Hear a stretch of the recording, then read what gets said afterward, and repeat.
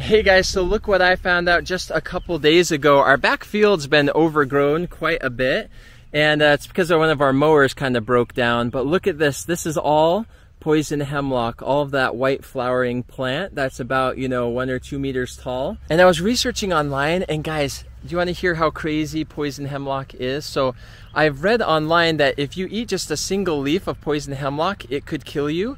I've heard that if, a sheep or cattle, if they eat poison hemlock, even just like 100 grams to 500 grams, it could kill a sheep or a cow. Apparently when you consume poison hemlock or get its toxin in your system, it attacks your nervous system and can lead to paralysis, where your muscles that cause you to breathe stop working. I've also read online that there's been children who have died by taking these stalks of the poison hemlock plant that are kind of hollow on the inside and turning them into a whistle or a flute, and then I guess putting that up to their mouth, and that's caused some children to die.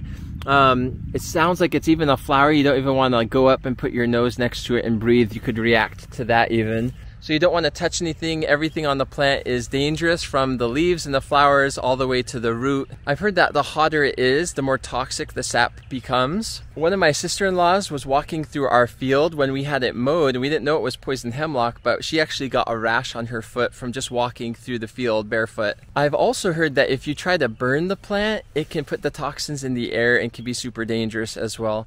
So really your only option is either to spray it with something that kind of kills it, and then keep it down, make sure it doesn't grow, or you can do what I'm going to do, which is to uproot as much as I can, wearing protection, making sure you're wearing a long sleeve shirt, make sure you're wearing gloves, and trying to minimize any contact with the plant, put it in some trash bags and send it to the dump. Poison hemlock is not a plant you want to mess around with. It's deadly to humans, deadly to livestock.